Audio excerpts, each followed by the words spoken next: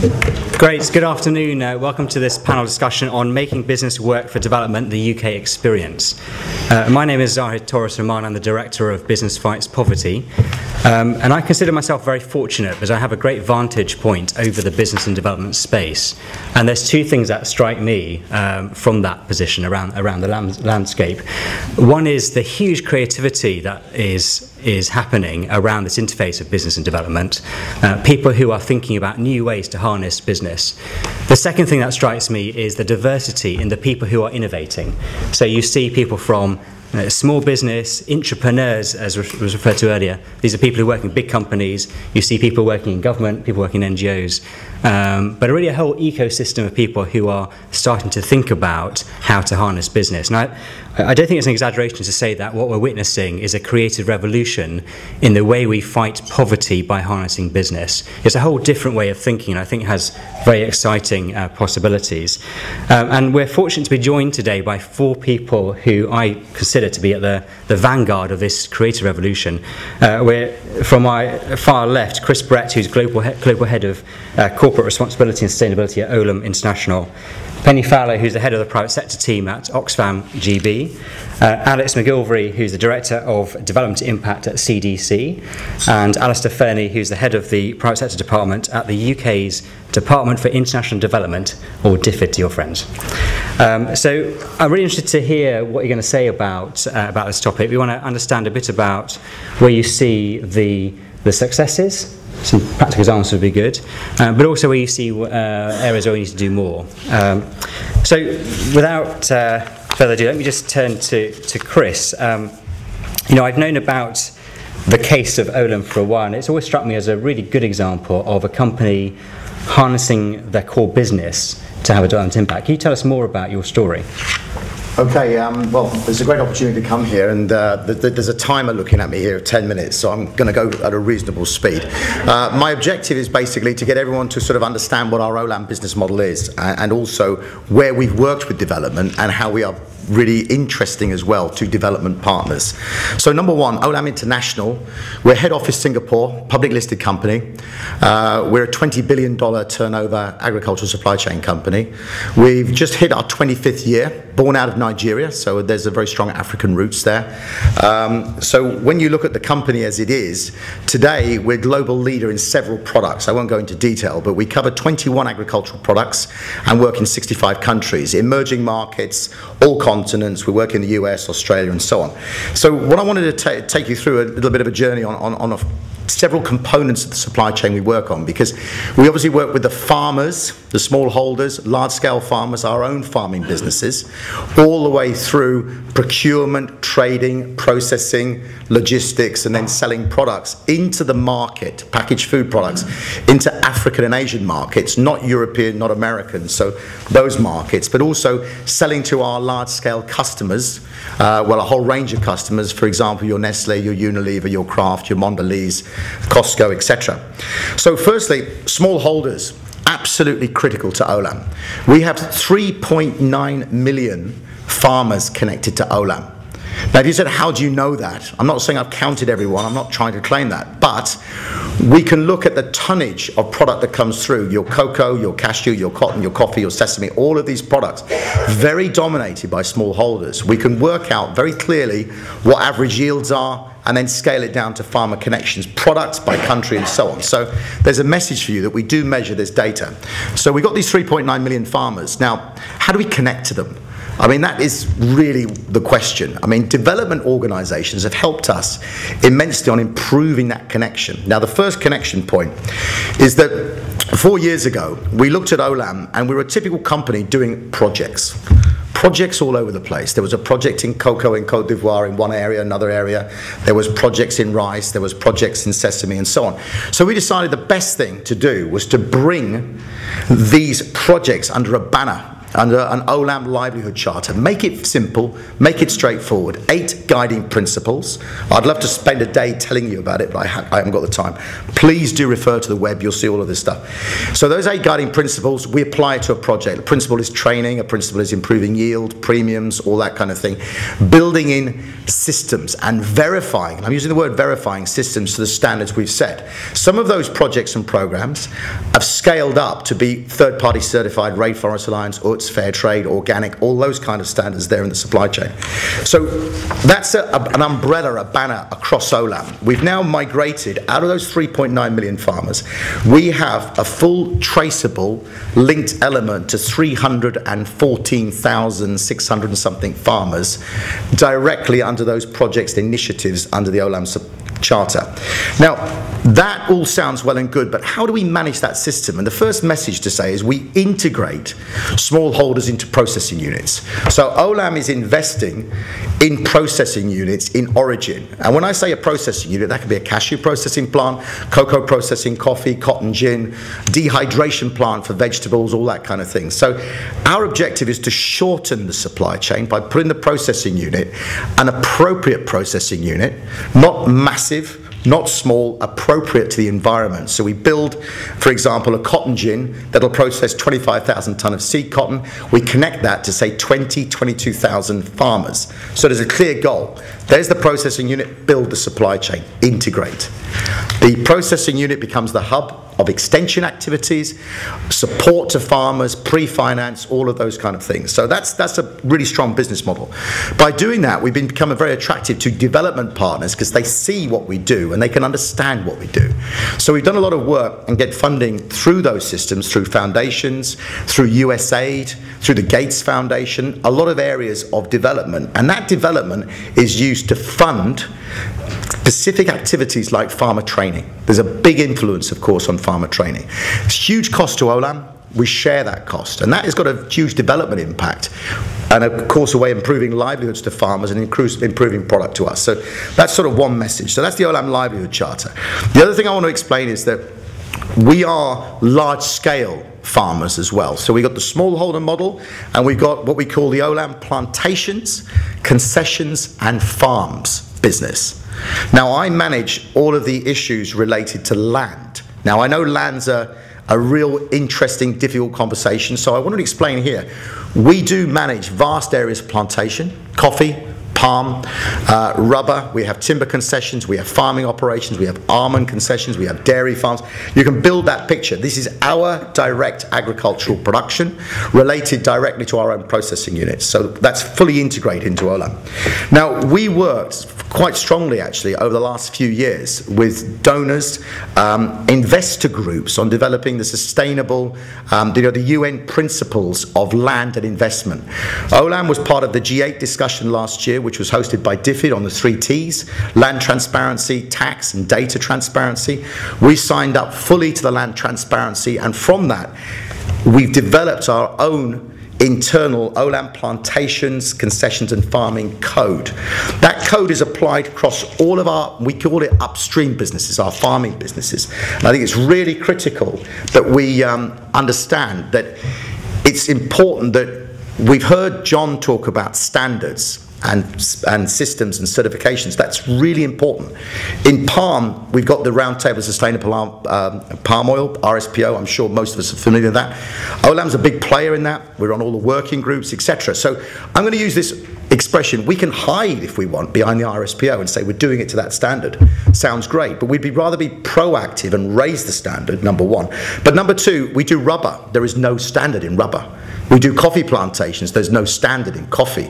We do rice farming in Nigeria, large scale. There is no standard in rice farming per se. So what we're trying to do there is have our own standards so we can communicate and show to people how we do that. And we worked a lot with NGOs on those standards, a lot of support. So that's another area of our business which I'm welcome to take questions on. Obviously you can talk about a lot of areas, but just on another thing, very quickly, when you look at development, we have a lot of funding from development financial institutions. We all know the IFC. We have funding from the African Development Bank, from KfW, DEG, FMO, Probarco. All of these development banks look at Olam because they like the idea that we invest in origin, we invest in country, build those farming supply chains. So we now have our processing units getting funded by the IFC, specific to that processing unit. Then they also help to monitor the development impact of that business. So it really is showing that we are trying to improve the farmer conditions around and make that business viable. So that's another key area of how we work. The other area that we're very interested in development is that I'm explaining to you that we're an agribusiness company, and this is my final point. We're an agribusiness company. What do we know about health and education? Okay? Whereas that service, or the government and NGOs and pressure, is put on us to deliver health and education to our workers, their dependents, the communities, and so on. And, we accept a large level of that responsibility, but we're also able to turn around and put together the facilities and the mechanism for a lot of NGOs to reach their goal. For example, we have 3,000 women working in our cashew processing plants, very large concentrations in Ivory Coast, Mozambique, Tanzania, Ghana. A lot of NGOs want to work on women's health. How do you get a group of women together? Well, if you come to an Olam factory, you've got 3,000. So there's a lot of ways that we work with NGOs. We build, facilities within the processing units. We have community outreach programs, to integrate to the community. So health and education, critical. We support, but we're not completely delivering. So I think there's an interesting point there of business and development. So lots of other points here, but I have to stop. All right? Thank you. Thanks, Chris. We both heard earlier, Shankar made a very powerful point from Tata around the need to embed this into your DNA. It sounds like you are embedding this into your DNA. Shankar also talked about internal and external drivers. What was the driver for you to do this? Well, to be honest, the driver, there's two drivers. If you look at basically internal drivers, it makes sense. It makes business sense. If you get this right, there is a very, very strong added financial advantage to the business if you integrate these sustainability practices, number one. Number two, if you are also looking at it, you access finance. We need finance to grow our business. So by the way we do this work, we are complying to the IFC performance standards on business. So we will get long-term investment interest. And the DFIs have a longer-term horizon interest in agriculture. We all know that plantations take a long time to grow. Commercial banks and other banks can be quite difficult over this financing. The other thing is, to be honest, the last point is customer differentiation. We are supplying our customers. Our customers expect us to have good labour standards, environmental standards, social standards, etc. across the supply chain. So there is a lot of drivers for that. We can't sell to a Nestle or to Unilever and so on unless we can define our sustainable sourcing model, particularly on products like cocoa, which we're a global leader in, which are incredibly sensitive on issues like child labour, etc. People want to have comfort in who they do their business with. So there's a clear business advantage in what we do. Thank you, Chris. Turn to you, Penny. We've known each other for many years. I was thinking about it the other day. It's over a decade. And I've always considered you as a leader in the space of NGO engagement with business. Oxfam GB, you've got some really interesting partnerships with business, but also some very robust programs of advocacy in terms of what business should do and shouldn't do. Can you tell us a bit more about that journey and what you've learned?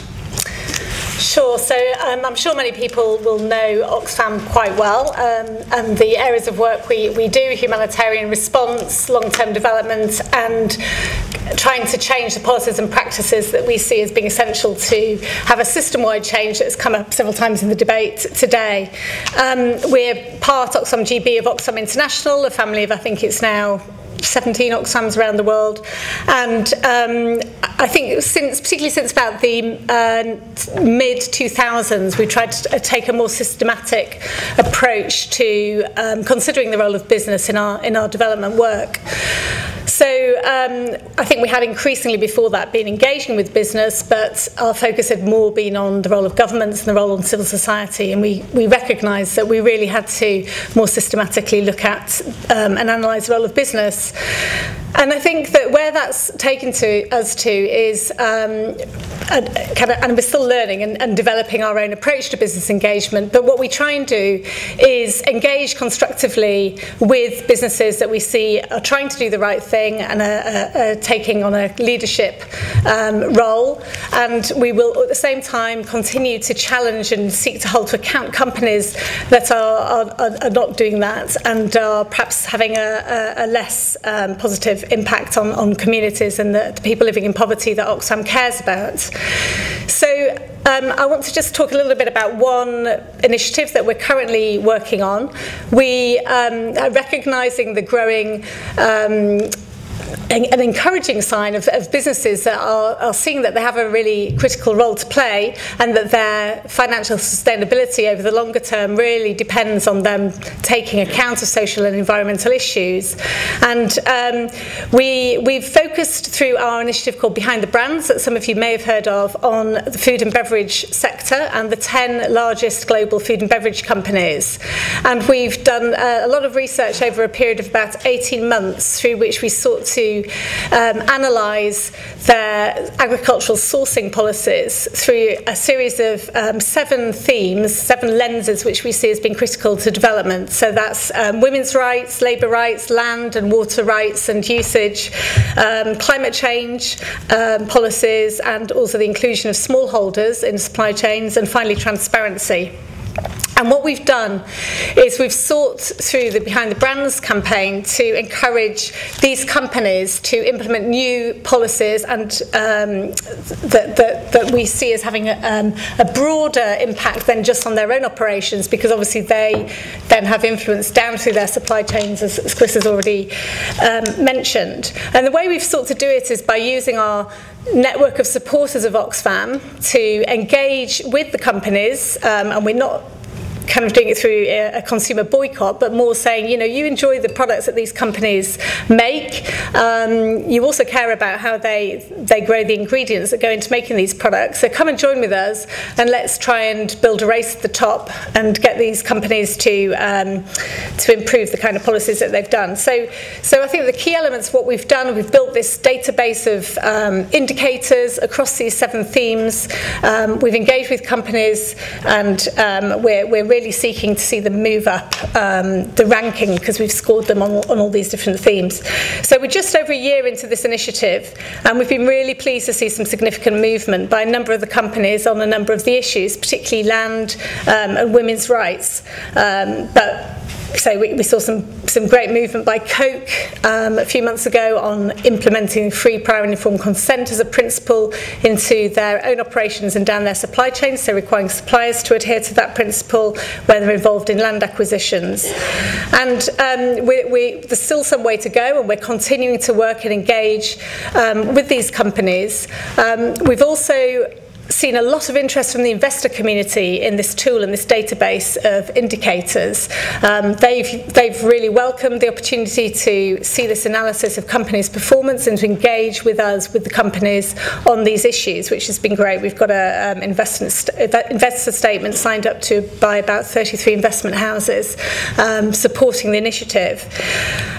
And I think what we're seeing here is an interesting combination of insider engagement with the companies by Oxfam and engagement from a more outsider perspective by us as well, through trying to generate engagement of the company's consumers who recognise the brands.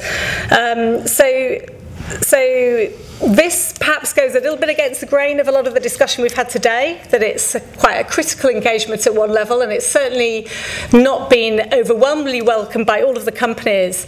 But at the same time, we do see that it's working. We've had a lot of traction, and I think sometimes behind the scenes we've heard that companies have actually found it more helpful than they're certainly prepared to admit to us, in terms of engaging stakeholders internally within a company on an issue and actually creating space for the people that are really keen to make progress on these issues to achieve some movement. So that's the main thing I wanted to work about. The one other thing that I thought it was useful to just to flag a bit, and it's come up a little bit before, is about the different roles, I think, of the different actors within the development space. So Oxfam is committed now to focus particularly on two main themes and to do that over a sustained period of time. And those themes are inequality and climate change, given that we see those as two of the biggest global threats to reducing poverty over time. So, and this seems to be a bit of a kind of common thread that we see. Everybody's talking about inequality from the Pope to the World Bank, the IMF. Ourselves, Oxfam put out a report at the time of Davos, and WEF's own report highlighted inequality is one of the biggest risks to global prosperity. Oxfam highlighted the fact that, the shocking fact really, that 85 people own the same combined amount of wealth as the poorest half of the world's population. Really quite a shocking statistic. And many of you will have seen the recent IMF paper that was really showing the evidence of the importance of addressing inequality and not just looking at promoting economic growth, because I think sometimes we've seen arguments that there's a conflict between promoting some of the measures that are needed to address inequality and some of the measures that are needed to address and promote economic growth. And I think rather there's a bit of an emerging consensus and evidence that these are two mutually supportive processes and we need to do both. So then it comes down to what are the roles of all the different actors involved across that massive agenda, and I guess it depends on what lens you're looking at things through. So a lot of the discussion today has been focusing on the role of business, and I thought John Humphrey's summary earlier was good. There's the kind of core business thing of creating wealth and jobs. There's the doing no harm part, and then there's the efforts to do better as well. But if you look at what's needed to achieve inclusive growth, which I think is something that everybody's really interested in, and if you take the issue of women's economic empowerment, for example, which is really at the heart of what Oxfam's trying to achieve, then it makes sense to start from the perspective of a woman and look at what it will take for her to achieve influence within the context of markets. And it takes us into the realm of power in markets and a lot of issues that go way beyond the realm of economics and into the systems analysis we talked about there. So then we get into a very complex world of many different levers and the many different roles that each of us have, and how we coordinate that to the best outcome. And I think this is somewhere where the IDS and the New Business and Development Centre can really help with some thinking and some research into the different roles, priorities, sequencing, some of the issues that have already come up in the discussion today, and also what good looks like. I think that there's a lot of convergence, but there are also some very different priorities depending on which actors you're talking about. So let's be clear about what are our measures of success, and and who it makes sense to be looking at each of those and capturing the evidence that that's actually the direction that we're actually heading in. I'll leave it there. Thanks, Penny. That's in fact, I'm going to come back to everyone at the end to ask your views on what the new centre should do. But thanks for that, for those words. I mean, as you described it yourself, a very constructive engagement that you've had with business. I would guess that not everyone in the NGO community would share the view that you should engage with business at all, or as constructively as perhaps you do. What do you say to your NGO colleagues about why you should engage with business at all? Well, I don't think anybody in the NGO community would argue against engaging with business, but it's more a question of what's the value added as a civil society organisation that you can bring to that. So Oxfam, we think we've always engaged constructively. I think that there can be some quite different perspectives on what constructive engagement looks like. We've just done a review of our approach to, as Oxfam GB, of our private sector work, and talked to a lot of companies that we've dealt with in different ways, and broader external stakeholders. And where we've landed with that is that we will still potentially look to work with companies in a more collaborative way. We will still continue to challenge and do quite critical campaigning when necessary to get an issue onto the agenda, or where we see real harm being done through poor practice. But I think the role we've defined for ourselves is that of a critical friend. Now, exactly what that looks like in practice is it's challenging, and it can be quite a tightrope walking down that line. It involves a bit of insider and outsider engagement, and I think our Behind the Brands campaign embodies that in a way, but it's not been a comfortable journey for many of the companies, I have to say. So, but that's I think a lot of companies have told us that's what they see that we can have the most value in doing. They've said it to be gritted teeth sometimes, but actually they have kind of come down on that in the end. Yeah. Well, we might come back to that in discussion. Yeah. Alex, let me turn to you. In a way, you work on what some would consider the holy grail of business development, and that is impact, the area of evaluating and demonstrating impact, and you do that for CDC's investments. Can you say a bit more about what you do and also how your thinking has evolved around impact? Yeah, that'd be great. So I think this is my last opportunity to kind of talk a bit off the cuff before I go through the CDC media and public speaking course tomorrow morning at 9 a.m. So I'll start off, I'll take you back to 1948 in the Mexican Badlands. And so you've got Humphrey Bogart holed up with his money. This is Treasure of the Sierra Madre, if you've seen it. And then Gold Hat, who's the kind of chief baddie, pretending to be a federale, and he says, and so Bogart says, well, if you're the federales, where are your badges? And Gold Hat says, badges? I don't got no badges. I don't need no badges. I ain't gonna show you no badges. Okay, so the analogy here, if you're wondering, 1948, CDC was founded in 1948, so we should be at retirement age if you were allowed to retire at 67. But no, we're going to carry on working. And in those days there were standards around, there were badges around, but were we comfortable asking to see those badges from our investee companies?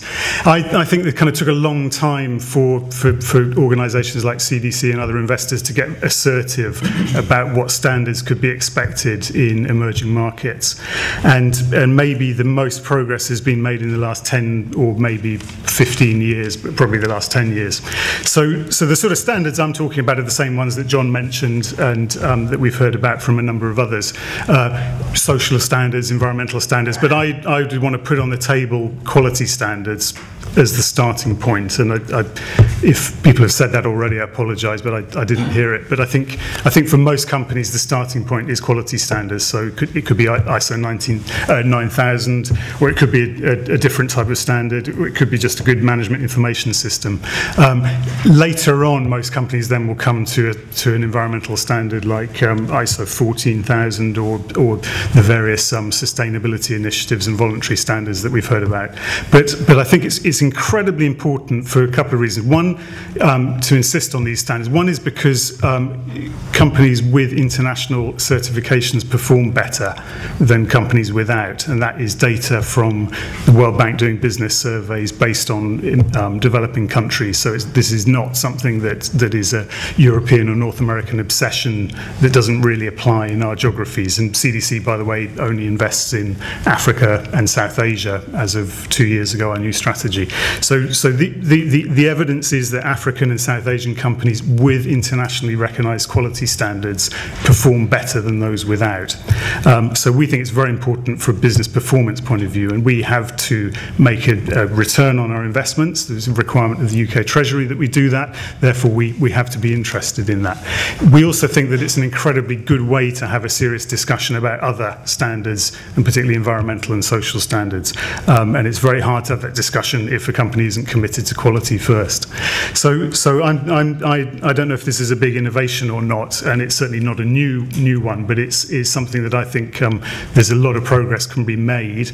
I don't think this is just for the big companies like Olam or Anglo-American. I think this applies to even quite small companies, and the evidence from China is that there's been a very rapid uptake on quality and, if you like, sustainability standards in companies of all sizes. So I think that could apply.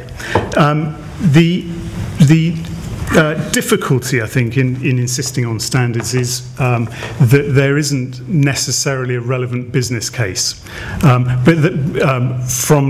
the markets that we're interested in. But there are a few, and it's nice to hear them. And it's nice to hear about Sad Miller, and it's nice to hear about some of the other kind of well-known cases. I just want to very quickly mention one called Newpack in Madagascar. This is a company that was invested in primarily by I&P Investments in 2002, and the company, I beg your pardon, in 2008. The company already had its ISO 9000, but it didn't have any sort of environmental or social standards. It already was very dominant in providing packaging to the Madagascar market. I think they had 60% market share of packaging with 250 clients. So it was a successful company. However, the investors recognized that without environmental and social standards, there would be a limit on the growth of the company, and they worked hard with the company to bring in a social and environmental management system. The company did that at the same time that won a contract from a major exporter from Madagascar, which became one of their top 10 customers overnight, and the company now has got 250 employees. It's a real win-win story there, with a kind of hands-on but not overly interfering role from the investment team, very strong ownership from the company management team, and very nice financial results to go with improved environmental and social. And I think the case study is published by MPEA, which is the Emerging Markets Private Equity Association. So it's only 4 pages. It's a good read.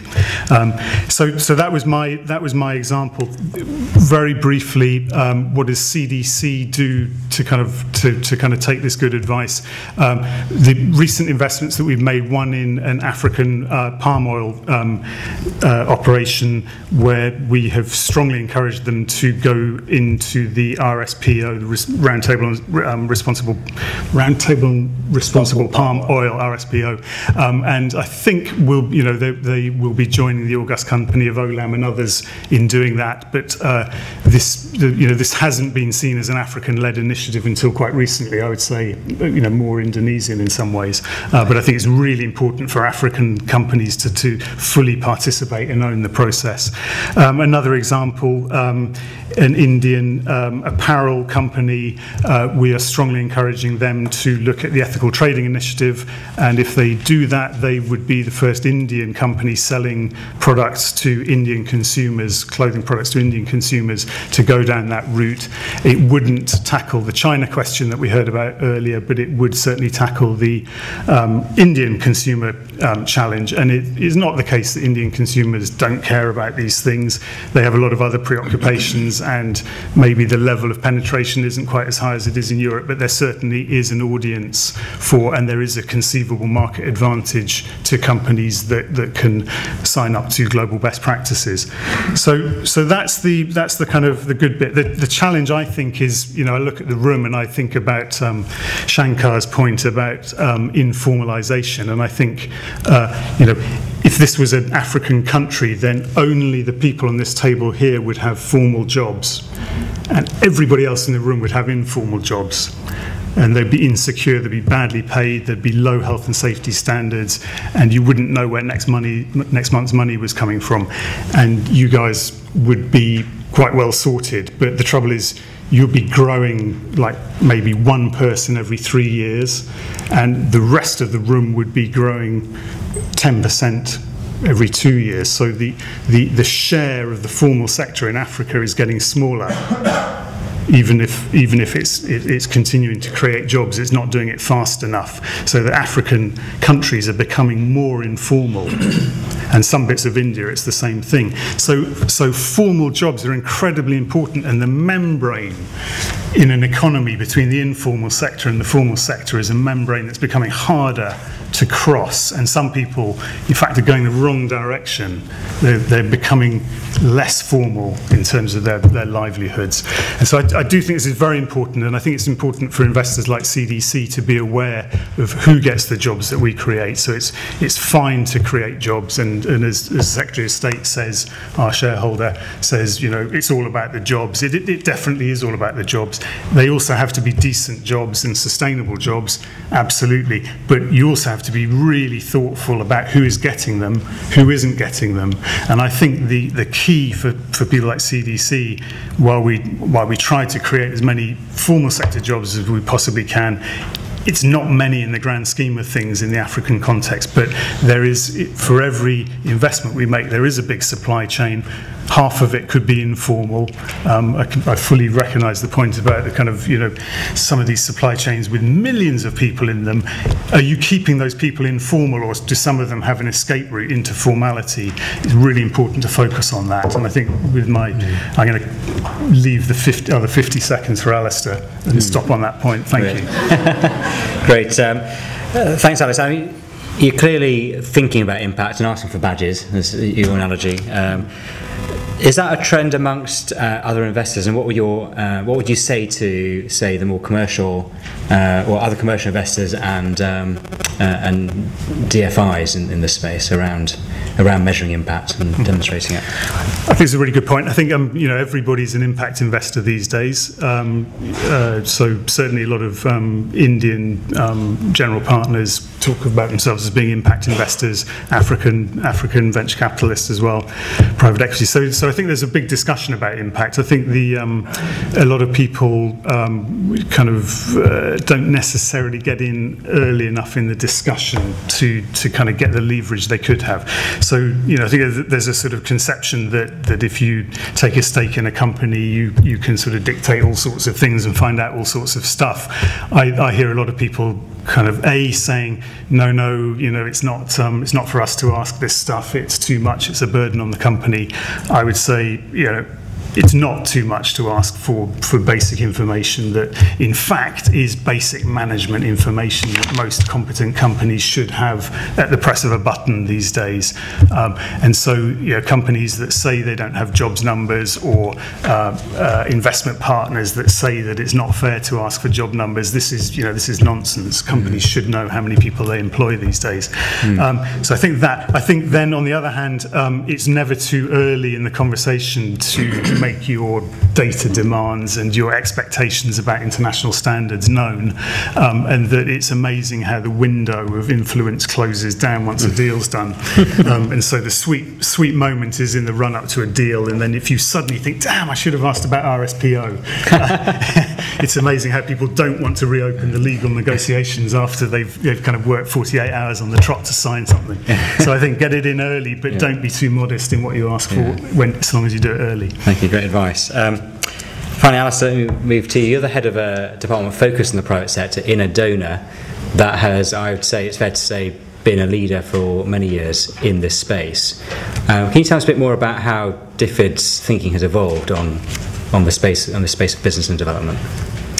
Sure. I should preface my remarks by saying that I did the DFID public speaking course some years ago, so you are doomed to a dry, uninteresting and humorless presentation. And I haven't got quite as interesting a DVD collection as Alex has. In fact, the last time I went to the cinema, I saw The Wolf of Wall Street, and I was trying to work out if there was something I could extrapolate from that film to bring to this discussion. I can assure you that Life in 22 Whitehall bears no resemblance to that film, in case you were wondering.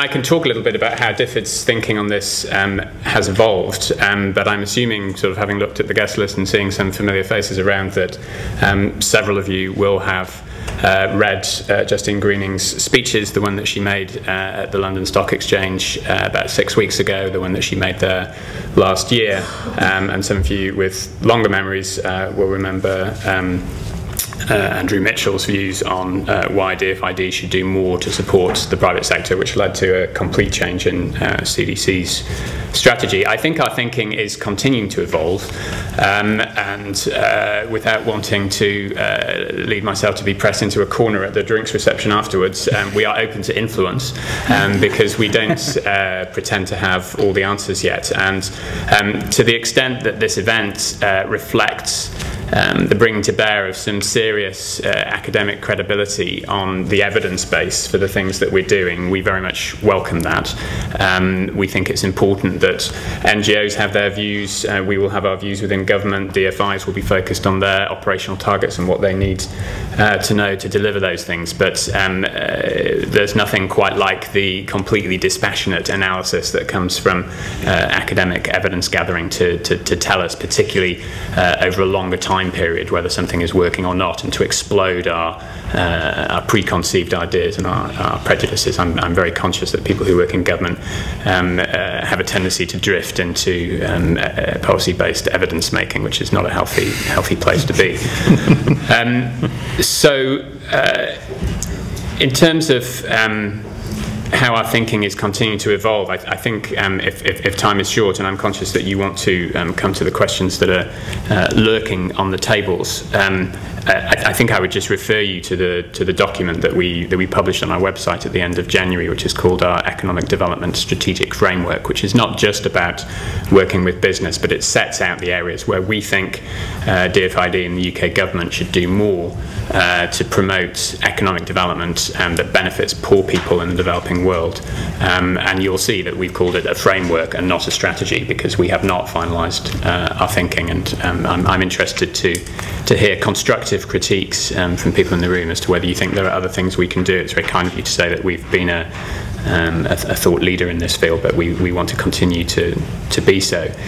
I, as a civil servant, made the mistake of responding to the brief that I was given for this event. I don't know if I'm allowed still to do that, or whether you want to go all Paxman on me and start asking me other questions.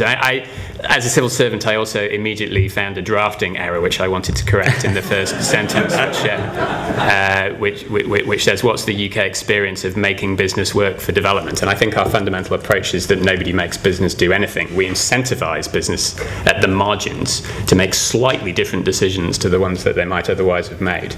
If business leaders come along with a different worldview and want to contribute to double, triple, quadruple bottom lines, then that's great. But I think we need to be as a donor or as an NGO appropriately modest about what we can make business do, which is very little. Of course, developing country governments can make businesses do things by passing laws and regulating them in particular ways, and they do that sometimes advisedly and sometimes ill-advisedly in terms of deterring them rather than attracting them. So in terms of the UK experience of incentivising business to work better for development, I just wanted to give my one example, as we all seem to be in look where I come from. I've got a good example to showcase, which is what we were invited to do, which is the Private Infrastructure Development Group, which some of you may be familiar with, a multi-donor initiative that DFID was involved in setting up about 12 years ago, which brings together 9 donors who use some public money, some of it returnable capital rather than grant funding, and to try and leverage private investment into infrastructure which benefits poor people in developing countries. Some elements of its work is not dissimilar to what CDC and other DFIs do, but it's a slightly different business model. We think it's been a great success. Donors have put in about $760 million of money over the last 12 years and leveraged about $10 billion of private investment. And one of the things that we need to be very conscious of, I think, as ODA becomes increasingly irrelevant as a total percentage of financial flows into developing countries, is how we use our money to affect the other money that is or isn't flowing, not just try and buy the best possible results that we can with the money that we have. But we're not just interested in financial flows, we're also interested in causal chains to poor people and how poor people benefit, and the investments that the Private Infrastructure Development Group has made have delivered infrastructure services to about 60 million people, most of them, although not all of them, poor, and about another 40 million people have benefited from improved services as a result of its investments. That's about 100 million people, most of them poor, benefiting from investment which is largely coming from the private sector, but we hope would not have happened. I say we hope because we have to claim additionality for what we do with our money without donor involvement, and about 185,000 jobs have been created along the way, and I think we all need to to recognise that infrastructure is an enabler, but it also creates an awful lot of jobs because it's quite labour intensive, and we're all looking for the kind of job creation which benefits poor people, particularly unskilled poor people. So the reason I think that's a good example, sort of stepping back from the particular detail of that case, it's an example of using public money to leverage private investment. That's what CDC does. That's what DFIs do. Lots of people are engaged in that line of work. I'm slightly resistant to the school of thought, which I hear quite often, where people say, oh, you know, aid is completely irrelevant because business is so huge and they'll make their own decisions about what they're going to do in developing countries, and the real smart money is on trying to influence them and, you know, regulating and having good standards, etc., which I think is nonsense. Several of the organisations who we work with, who are large and profitable, freely admit that without money that we make available to them, they would not do some of the most interesting things that they do from a development perspective. And we need to tread a quite careful line in how we use the hard-pressed UK taxpayers' money. But I strongly believe that using that money to leverage larger amounts of private investment is something the UK taxpayer should feel happy about. Secondly, I think it's a good example because infrastructure, which is the output of this facility, is such a key constraint to any kind of business activity or economic growth in developing countries. We all know that very well, but people sometimes, I think, lose sight of it. And I certainly feel, coming back to the UK after 8.5 years out of it, most of it in developing countries, that the debate in the UK about what developing countries really need remains a bit out of touch with what people in developing countries, including elected politicians in developing countries, actually say. They don't want us to invest all our money in health and education and humanitarian aid. They want us to invest in things which are going to improve their ability to trade their way out of poverty, and they see investment in infrastructure as absolutely critical to that. So we are responding to fairly strong messages, I think, from key people, including poor people in developing countries, as to what's really necessary. And of all the different things that infrastructure can invest in, that the Private Infrastructure Development Group has invested in, CDC has invested in as well, I would highlight two which I think are of enormous impact, which are power and mobile telephony. Mobile telephony, none of us could have foreseen 20 years ago how that has revolutionised poor people's lives. It has not become the tool of the middle classes, which poor people don't benefit from. It has opened up so many different opportunities for poor people. I've just come back from 4.5 years in Kenya, which is kind of the capital of innovation in the use of mobile phones for poor people, so maybe I would say that. But those were investments in a lot of developing countries that were facilitated by the Private Infrastructure Development Group and CDC ahead of the market's interest or ability in investing in those countries.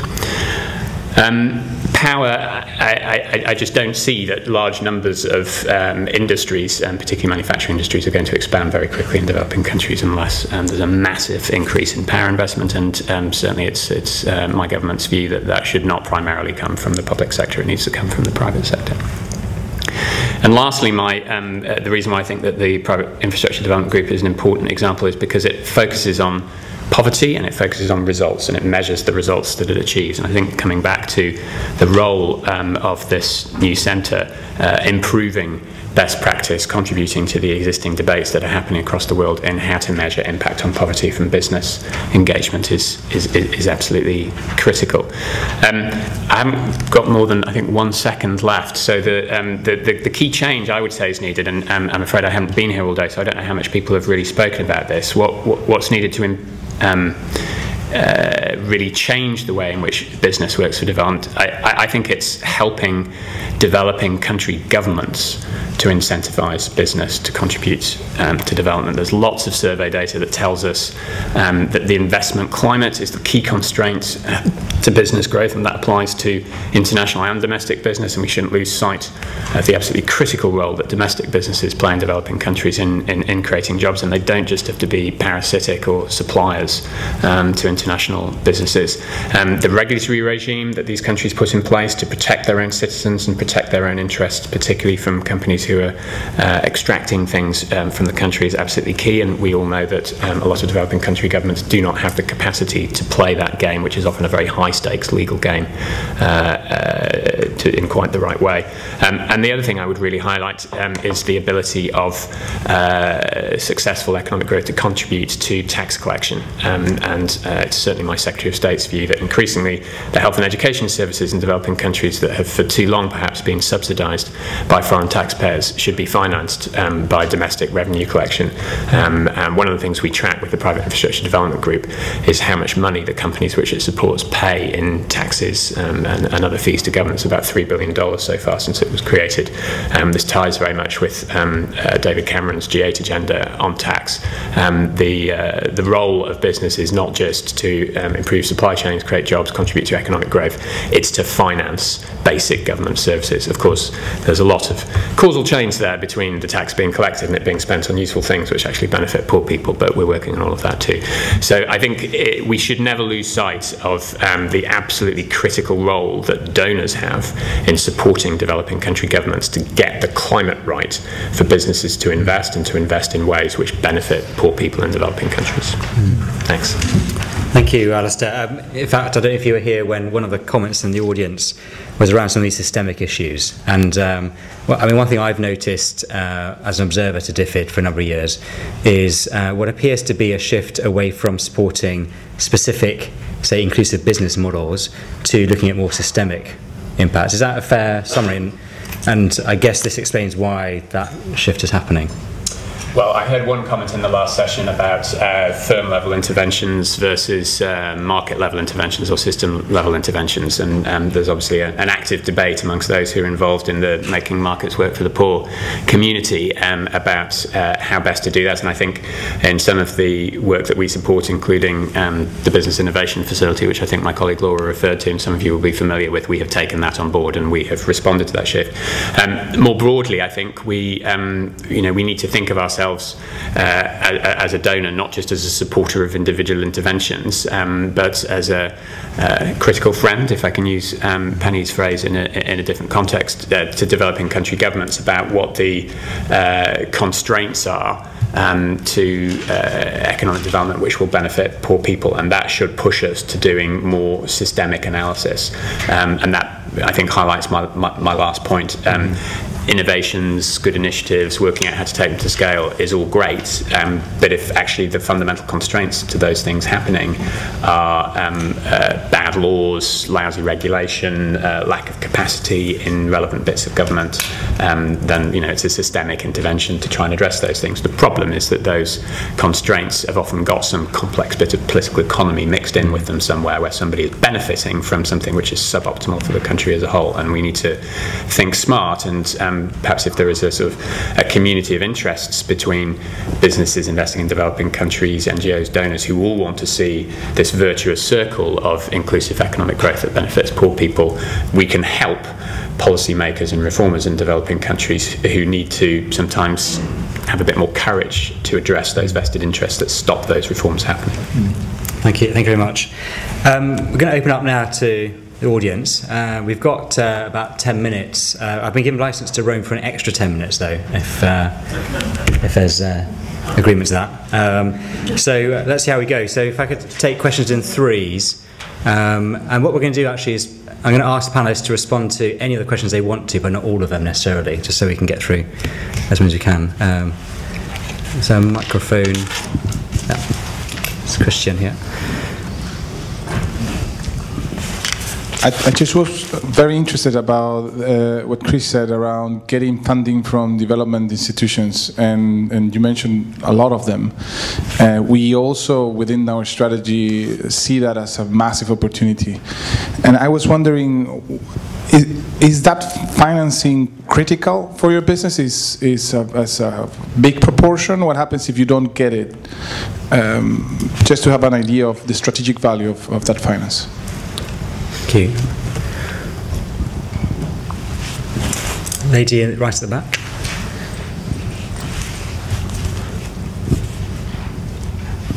Good afternoon, everyone. I'm from the Enterprise Training and Knowledge Group. My question is actually to Alex. You said that the CDC typically would like to invest in companies who have certain standards, such as ISO and the rest of them. It actually costs quite a bit to initiate and implement these kind of programs within organizations, especially in emerging economies. My question is, how does this affect the size of your pipeline businesses that you invest in? And are there any interventions or programs or plans or strategies that you put in place so that viable businesses don't, miss out on this very much needed funding? Thank you. Roger Oakley, Springfield Centre. Just to add to Christian's question, really, is if I'm a medium-sized agribusiness firm in Bangladesh, how do I replicate what you're doing if you are getting these sources of soft funding, grants, whatever it is? Where do I go with that if I've only got the commercial banking sector to turn to? Great. I'm just going to pause there for a second just to get some immediate reflections. Chris, first question was directed, I think. Two. Shall I answer them? But the two, yeah. This is all about funding. Firstly, it's an interesting question, is it critical? In the majority of cases, we're talking about funding processing units, maybe $20 million, $15 million, some of that rate. I wouldn't say that was critical to us, but we've got some other parts of our business which are very large scale, and I would say that funding was more critical. The commercial banks are interested, but they're not. We could go for the commercial bank route. I like going with the DFI funding from the point of view that there is less reputation. There's a good reputation for us to work with DFIs, number one. But also, number two, the DFIs look at the opportunity of putting grant money through that loan into the supply chain. So for me, there's the benefit where you get that grant money. But to the other point on funding, is it Roger, isn't it? You'll be surprised to know that the DFI funding is the same cost as a commercial bank. But the time horizon of a DFI is different. So some commercial banks get concerned about investing something like a project which could take 5 years before it starts generating cash, whereas a DFI goes with the flow a lot more. So there's spins and roundabouts. But I would stress to you that the cost of working with a DFI would be higher than working with a commercial bank from a company point of view, purely because of the reporting requirements, and I'm going to use the word compliance. I think I'm going to use the expression good housekeeping for us, because we've raised our standards on labour, environmental management. It's good, but there's an incentive for us to raise those standards because of that DFI funding, and we have to regularly report to the DFI progress. So there's an annual monitoring report based on what they call, all the expressions come out, the ESAP, the Environmental Social Action Plan. I'm sure the CDC you know about it. So, on those sleepless nights when you've signed the line, then you've taken on the actual action plan that you are going to have to do over a defined period of time. So there could be an investment cost to develop those management systems and structures reporting, but also to upgrade your health and safety. To really invest in capacity building. So there is costs associated with it as well. But it's a catch-22 in some ways. But I'm in favour of it because of the extra benefit it brings as well. So I think those are the two that were. Thank you. Come to me. Alex, you want to jump in there?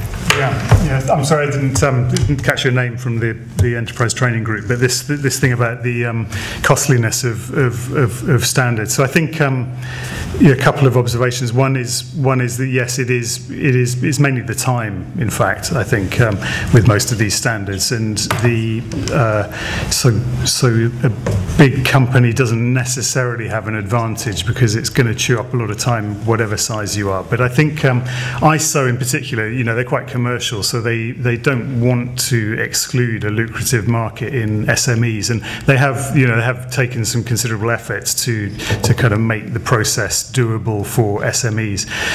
Probably not in formal sector, but formal sector, and I think you're going to need sort of somebody to own this. So if you're a 5-person firm and everyone's flat out, it's going to be really tough to get one of these international badges. on the other hand, we're kind of pragmatic insofar as, you know, what we want to see is actually kind of real progress and really good systems. And so an internally generated system is worth as much to a lot of investors as some sort of international trophy to go in the kind of lobby of your building, much as managers love to have those kind of glass bauble things. So I think that's one thing. The other thing is that it's our understanding of the kind of job creation potential of the private sector is that 50% of the jobs are created by big businesses and 50% of the jobs are created by SMEs. And so we're actually quite agnostic about the size of firms that we invest in, because the best evidence we get from academics is that it's 50-50. So, you know, it's not very helpful, and it might be very helpful for people like IDS to kind of sharpen up that analysis a bit, which is, I'd say, still quite rudimentary literature on, you know, where jobs are created in Africa and South Asia. But the best literature available, the way I read it, is it's kind of 50-50. So we'll back SMEs and large businesses. If it's coming from the London in our direct investment strategy, it's very tough for us to take stakes in small businesses. It costs more, you know, to fly from London to visit the company, to attend a board meeting, than could be justified, which is why we continue with our fund of funds model to get closer to small and medium businesses. On the other hand, you can probably go on a more exciting journey if you have a decent stake in a big business and you can get on the board and work kind of actively, much as people like Olam may not relish all the attention that the DFIs give them. You know, you can certainly achieve a lot. So I think that's a kind of long way of saying it's not really about the cost of the standards. There's a lot of other factors driving what sorts of sizes of businesses we invest in, but the standards, you know, it's not just for window dressing. That would be a waste of money. But I think most standards people now are aware that they need to make these things accessible to SMEs. Thank you. Unless you want to jump in, I might go back to the... Okay. Yeah, let's take 3 more questions. Okay. Jerry here.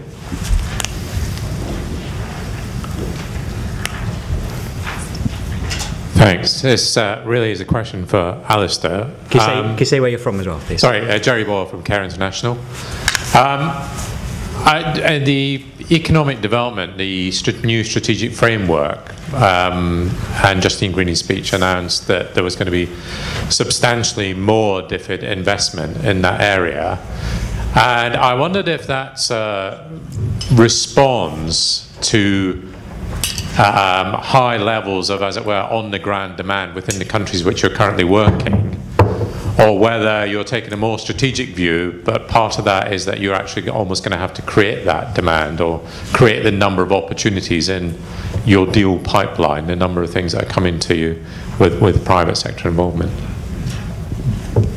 Thanks. Elise Walk with the Institute of Development Studies. This is a question for Chris, and I really appreciated the extent to which Olam is sourcing from smallholder farmers, and I wondered if you might be able to speak to the extent to which Olam is knowledgeable about the poverty levels of those farmers, either when they begin working with Olam and whether that poverty level changes over time. Thank you. So, Caroline on this side.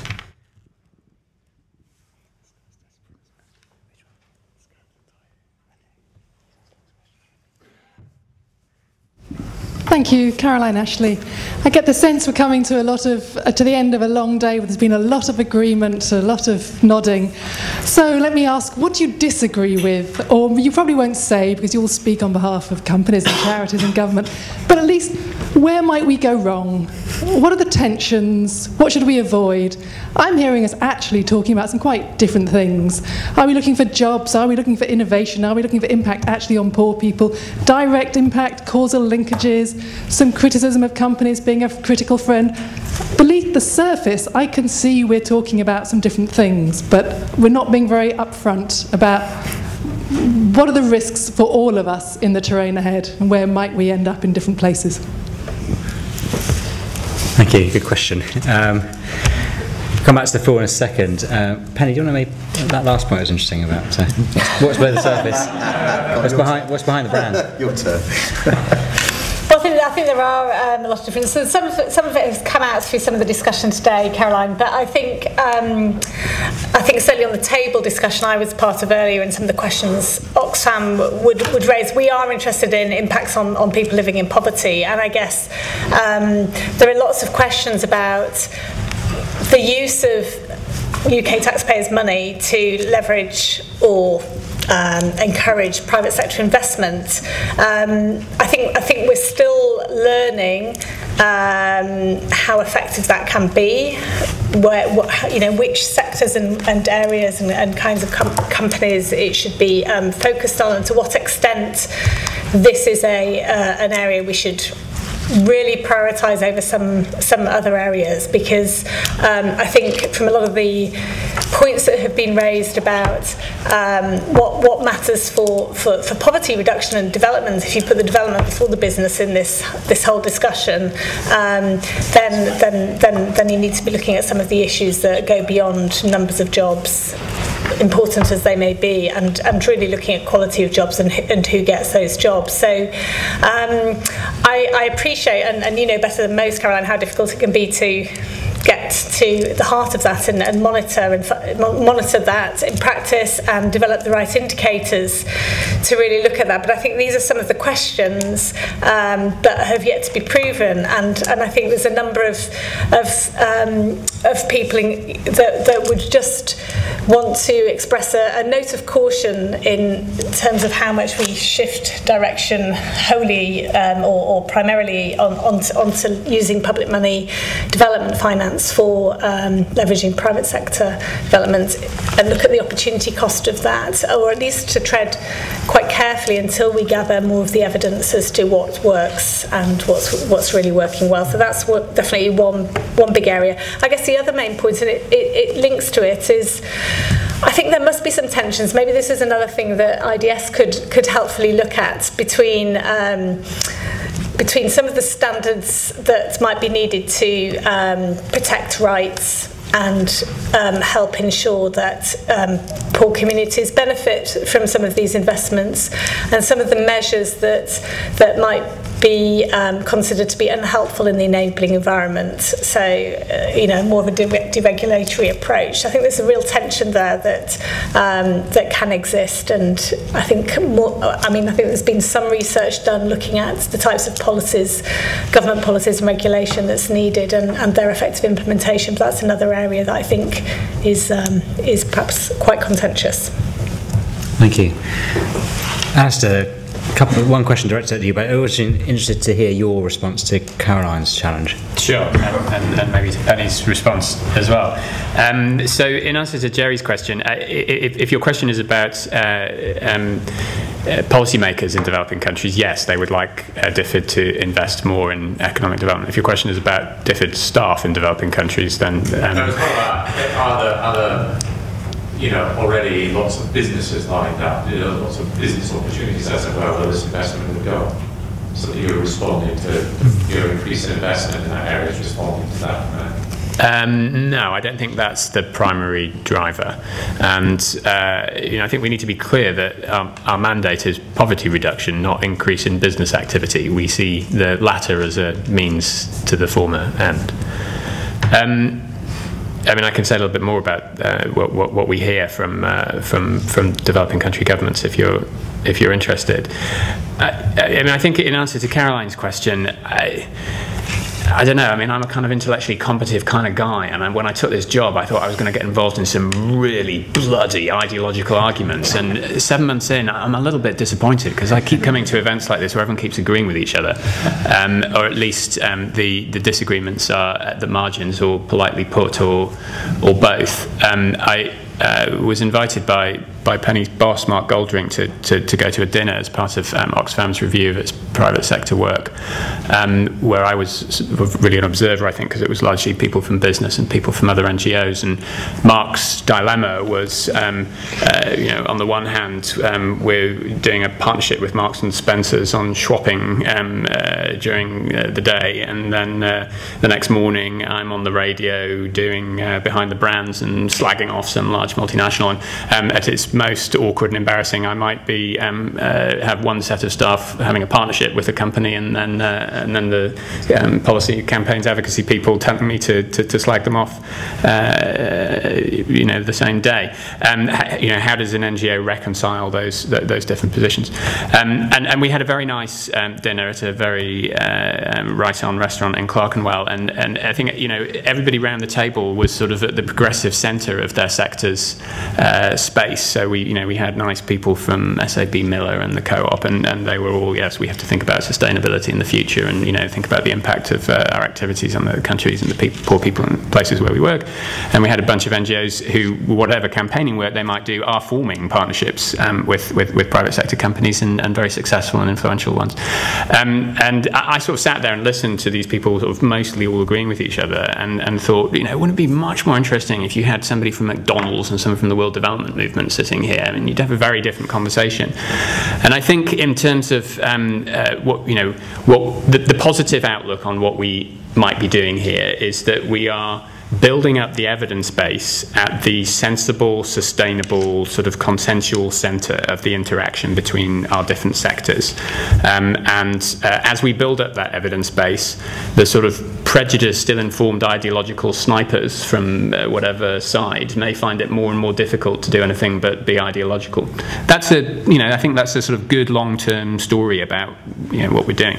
At its worst, this is sort of a cosy conversation between people who all agree with each other, and there's a whole other set of worlds out there with quite a lot of money doing very different things, and Oxfam and others may be campaigning against those people, but they're not going to be reading the academic research outputs of IDS, or coming and knocking on DFID's door and saying, how can we work with you more on standards?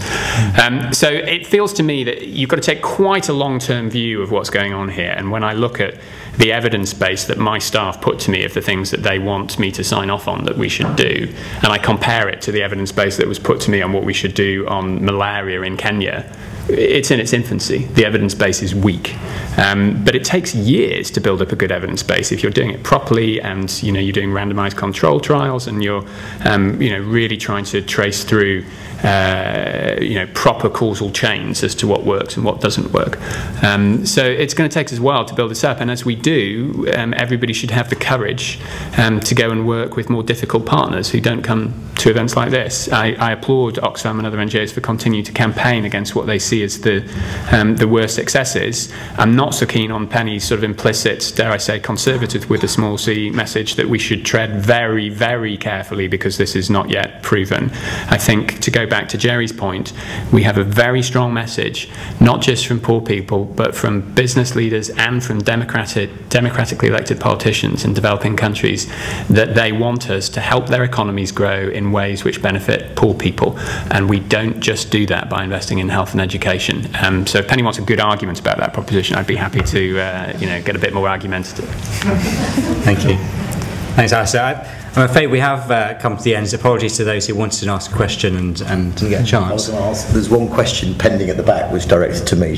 We'll talk about it afterwards. Is that okay? Yeah, if you could, that'd be great. Yeah, but if I could just use the last minute just to ask you to say, in a few seconds, your headline message to the Business Development Centre in terms of where they should focus.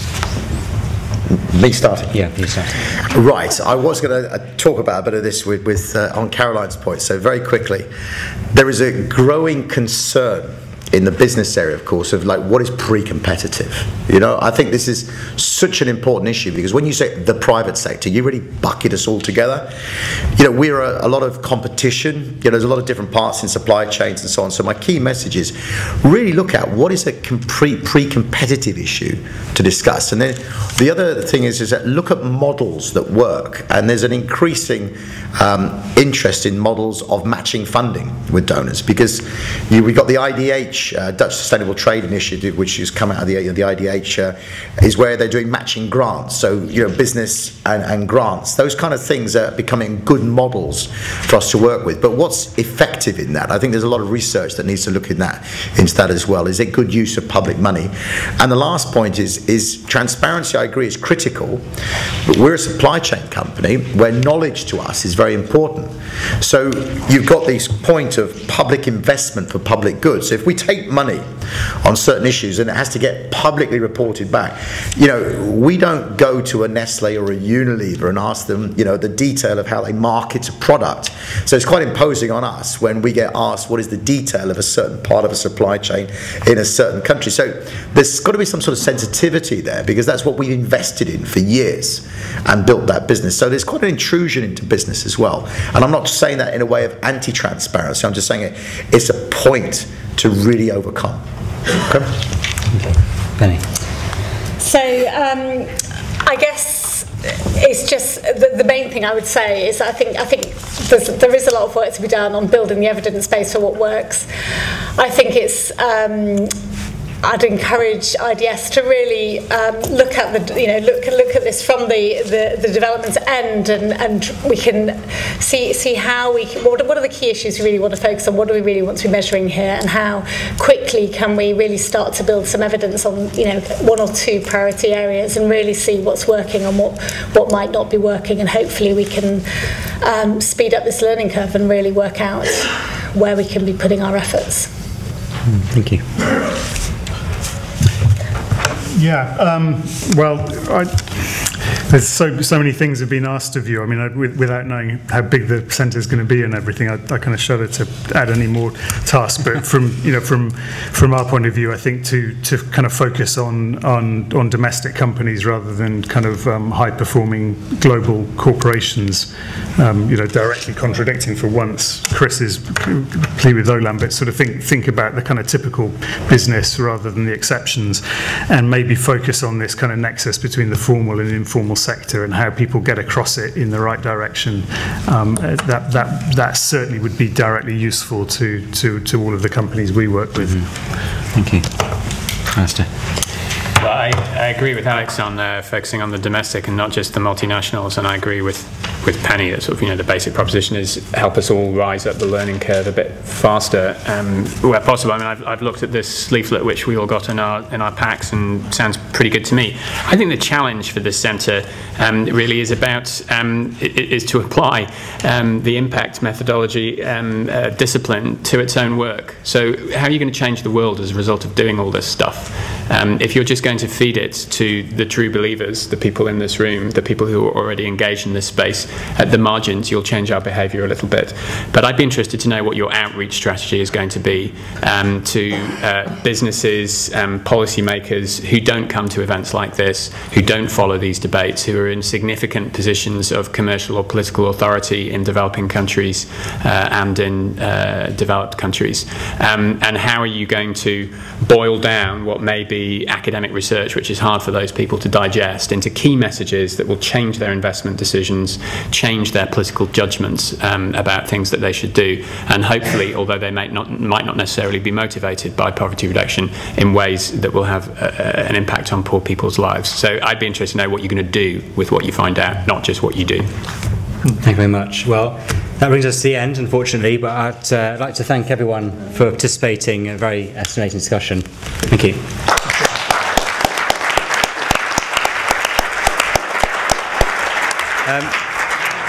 I've got the great pleasure now of introducing Melissa Leach, who is the IDS incoming director, to say a few words.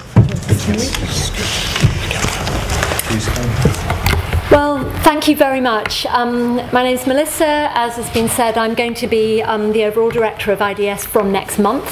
Not quite in that position yet, but exciting times ahead. And a particularly exciting set of debates, I think, to be had around this emerging Centre for Business and Development. And I've got the rather difficult task of kind of offering some concluding themes and thoughts around what has been an incredibly rich afternoon, I think. So there were just a few things I wanted to flag, and then some hopes for what I hope this centre might be able to do for us. So, I mean, mean, I approach this actually not as somebody who's worked very strongly in the business and development field, and a little bit as an observer from the outside, but as somebody who has worked over many, many years on very grassroots issues with poor people, mostly in African contexts, and around questions of sustainability and rights and gender. And my first observation, really, I think it's come through implicitly from all of this discussion, is that the context in which we're having this debate is one that's very different from some of the old aid agendas. We're not just in a world where, as has been discussed, finance and business investments are now dwarfing official development assistance, but we're also no longer in a country where in a context where those old divisions between North and South really make any sense.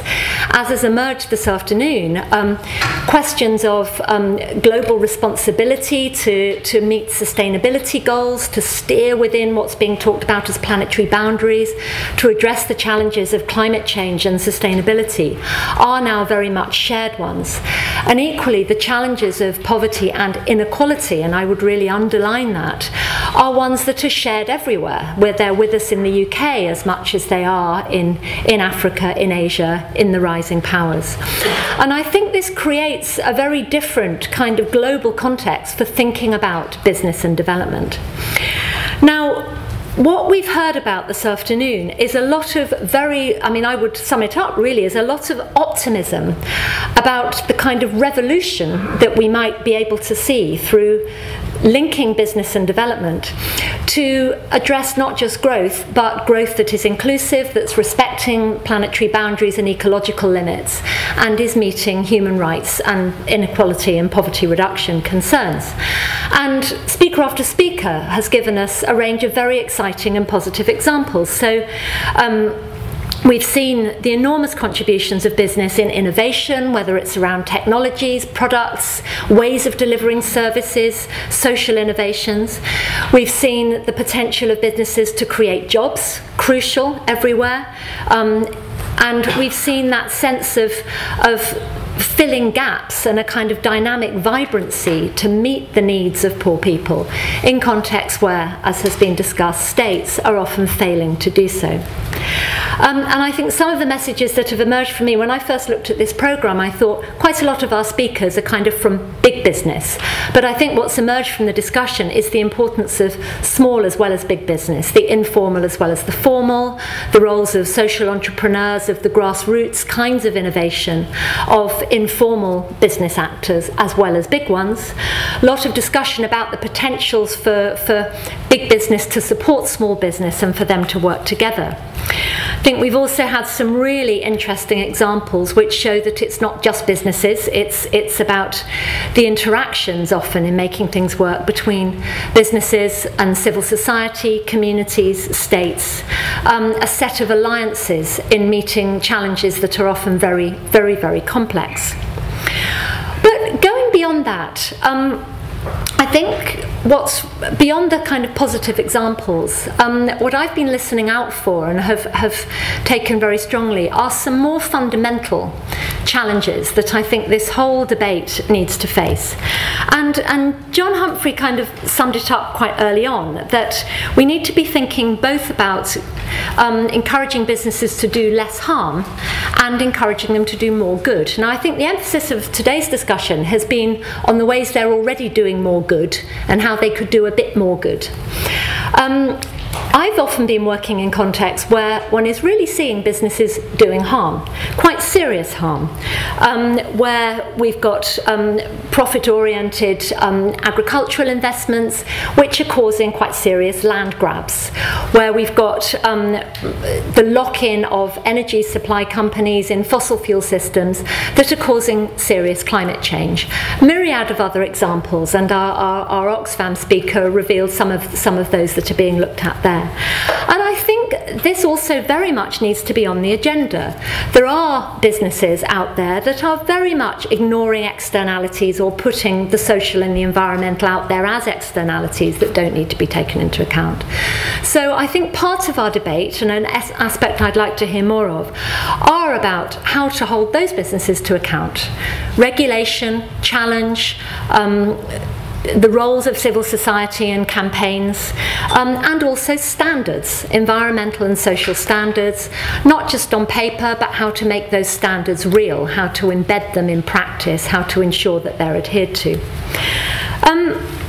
But then turning to how to encourage businesses to do more good, I think we've had some really fascinating examples here, which show, in a way, the importance of moving beyond what a few years ago would still have been talked about as a kind of corporate social responsibility, corporate environmental responsibility agenda. Very easy to either become very tokenistic or even write off as greenwash or social wash. What we've been discussing this afternoon, for the most part, are examples where the social and the environmental are being embedded into core business strategy. And I think we've heard some really powerful themes and reasons why it makes sense for the sustainability of businesses and their economies in their own terms to think much harder about the social and the environmental ways in which they're operating. Whether it's been around ensuring the sustainability of supply chains into the future, having supportive community contexts, building up skilled labour forces, or indeed having a vibrant set of markets in which those businesses are operating. So I think there's a very important argument coming through here that poverty reduction, reduced inequality, sustained resource bases are and need to be part of core business strategy. And that's great, that's a very positive story. But I'd like to go beyond that, actually, again, to draw out some of the tensions that I've also heard this afternoon. And one is that it isn't always quite so easy. There are cases where those long-term interests conflict with short-term profit, where firms and social responsibilities are thinking about different kinds of impacts over different timescales. And there, I think we need to identify what some colleagues of mine at IDS are calling kind of alignments and coalitions, rather than that core, rather than assuming that there's a core interest there. There might be ways in which one can incentivize some working together in the short term, while at the same time one tries to work to build and to change values and interests towards a stronger, more fundamental alignment of social and business goals, of those multiple bottom lines. And I think there are some really important questions and some leads that we've heard here around the ways that donors, that NGOs, that governments, that international organisations and standards can help to build those alignments and make sure they're taken forward. A second theme that's often an area of tension that I've picked out this afternoon is actually about scale. We've heard a lot about the capacity of businesses to take things to scale, but yet I think what's also come through many of the examples is the importance of local context. Whether it's in the Zambian agricultural example, whether it's in the ways that food and nutrition or health services are being rolled out, it's pretty clear that what poor people need and want, what it takes to make rights real in different contexts, what the ecological requirements of operating sustainably are very, very different. And these things are important. So what does that mean about scale? I think we're not just talking about finding a strategy and rolling it up and scaling it out. I think we're talking about something that's more about adaptive scaling, where one has ideas that are then bedding down in different ways in different contexts. And I think we're also very much talking about not just scaling up firms and what they're doing, but we've heard a great deal about scaling out networks and as it were systems in which different kinds of business and other actors are operating together. And a final area that I think has come up again and again is this theme of system change. Now, I think there's also been a certain amount of tension as to what we really mean by system change. To some, it's just been about kind of making the innovation system a bit more responsive and kind of getting actors to work better together. to others, coming perhaps from a slightly different ideological viewpoint, system change might actually be about rethinking the way we think about growth and capitalism and profit motives. System change might actually be about rethinking some of those more fundamental assumptions about the nature of the system. We might want to be thinking slightly differently about this assumption that businesses ought to be filling the gap left by a rolling back of the state. It's been quite a comfortable assumption in a lot of the plenary discussion this afternoon, that we can just accept that the state is not delivering and businesses should be filling that gap. But we might actually want to question that and say, is it quite important to think also about rebuilding and reinforcing state capacity for the long term? How can the public and private sectors work together in ways that build the public sector and rather than undermining it? And I think system change, as we've also heard implicitly, is not just about economics and it's not just about actor networks, it's also about culture and it's also about power, quite fundamentally. Whose system are we talking about and who shapes it? So I would really kind of end by saying I've got enormous hopes for this Business and Development Centre. I think it's going to be really exciting. And I think, as has been emphasised, it seems to me to be filling quite an important need for evidence of what works, where, when and how. Evidence that can be objective, that can really delve deeply and look across these different chains, which can look specifically at how things work out in different sectors. And some of the focal ones that the IDS work are going to be taking forward are around food and agriculture and nutrition, around health, and around energy and green transformations. They've also been themes that I think other speakers have highlighted as important. But I'd also like to see this centre as a place for reflection and critical debate too, picking up on the points that just came up at the end of the last session. I think there are some more fundamental tensions out there. I think if we went beyond the comfortable sort of consensus in this room, we've got tensions that are political, tensions that are ideological, but also tensions that come from different places and different positions in this field. So a good centre, I think, would be a place for having some of those debates, being, as it were, a set of critical friends to business actors, but also constructive ones, and actually a place where we can have these debates openly and backed up by real evidence. It also needs to be a place of mutual learning. A place of mutual learning amongst firms and businesses, but also amongst people who are in the donor community, in the NGO community, and who are working in very different countries. And I think here some of the shared experiences and different experiences that we're seeing across different countries, whether we're talking about Africa and Asia, whether we're talking about the rising powers and the growing experiences in the BRICS and the MINTs and these other acronyms that are being used, are going to be very, very important. So what are we going to do with all of this? What are some of the next steps for the centre? Well, one is what's going to happen after today. We're very keen to capture some of these key themes and issues that have emerged. It's been a very, very rich and useful debate and set of examples, I think. So there's going to be a report that's circulated of some of the discussions today, including the questions that were captured from the table discussions earlier on.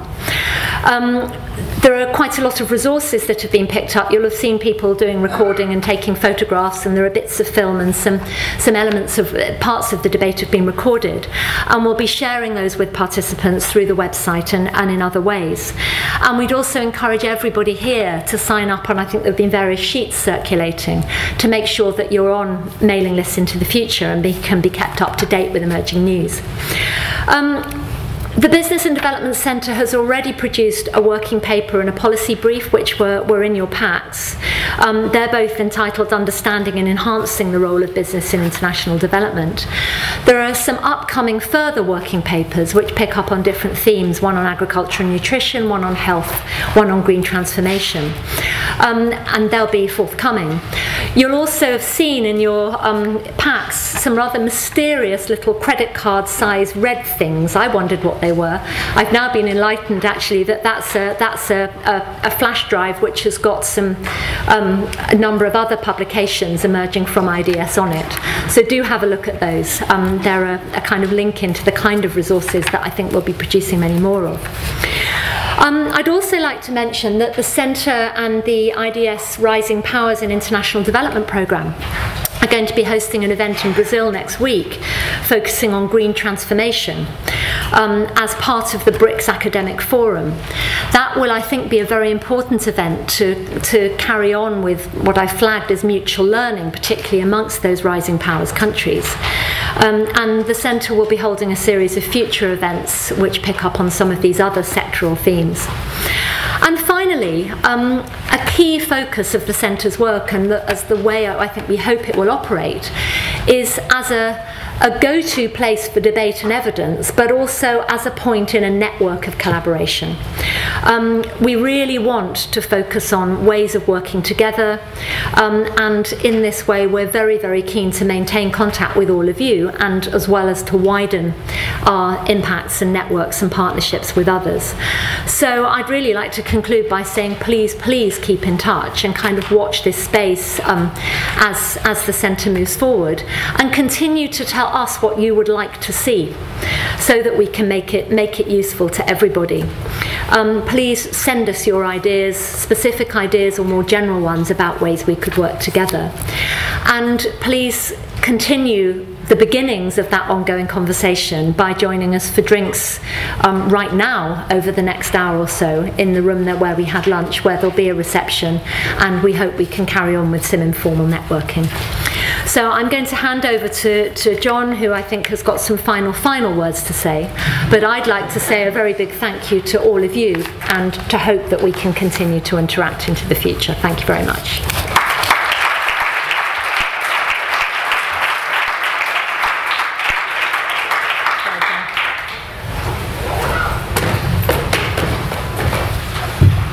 Yeah, I can see from the reaction, and I all anticipated it, this coming like a horror movie, you know, that you just think you're about to escape, and a new demon appears to make your life miserable.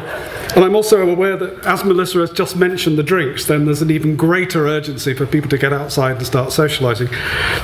So I shall be incredibly brief. First of all, I'd like to thank the speakers, and I'd like to thank all of you attendees for coming to this meeting. I know that you all have busy schedules, and that you know, this is time out of you could be doing other things, and we appreciate the fact that you've you know, shown your interest and commitment to the work that we're trying to do. I'd also like to thank the staff at IDS, in the comms team, communications team, who have done such a good job in bringing this event together. And you know, I think without that, you know, without their help and their support, this would not have taken place. And finally, in terms of thanks, I want to thank the students. We have a course on globalization, business and development, and most of the students from that course have come up today to learn more about business and development, but also to work with us and to, you know, provide support. And I think they've done a fantastic job over the course of the day. And so let's give a round of applause for the people that have made it happen.